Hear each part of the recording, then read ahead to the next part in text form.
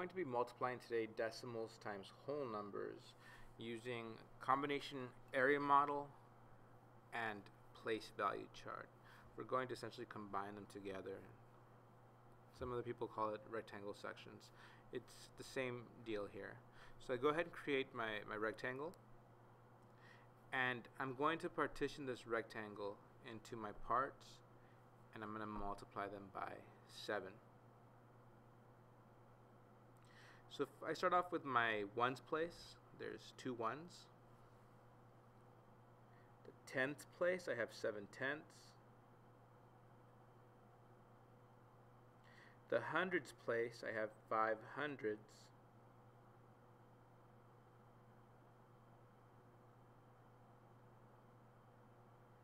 And the thousands place, I have 3 thousandths.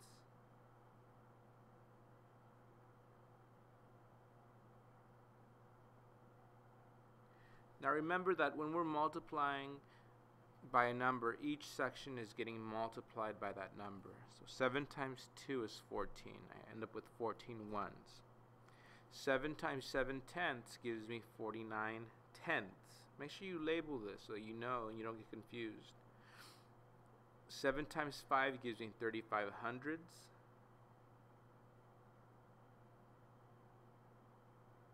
And last but not least, 7 times 3 gives me 21 thousandths. Now I can convert these into fractions or into decimals. In this case, I'm going to convert them into decimals.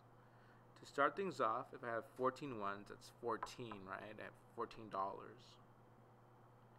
If I have 49 tenths, that's equivalent to having 49 dimes. If you have 49 dimes, how much money is that? That's $4.90.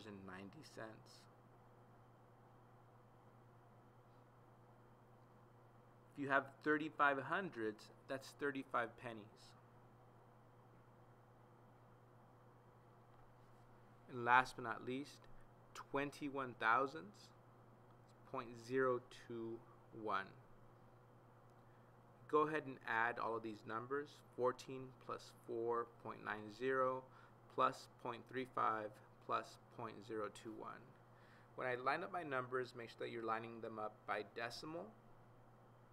I really am a strong believer in including place values so that they can help you line up your numerals and line up your decimals. So I would highly recommend you do that,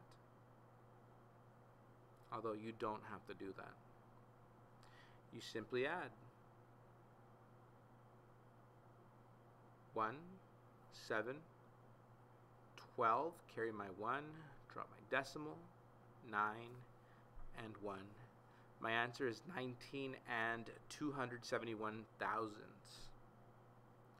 Now to use the standard algorithm, we're going to do the same exact thing, but using the shortcut method, the standard algorithm. And this is why the standard algorithm works.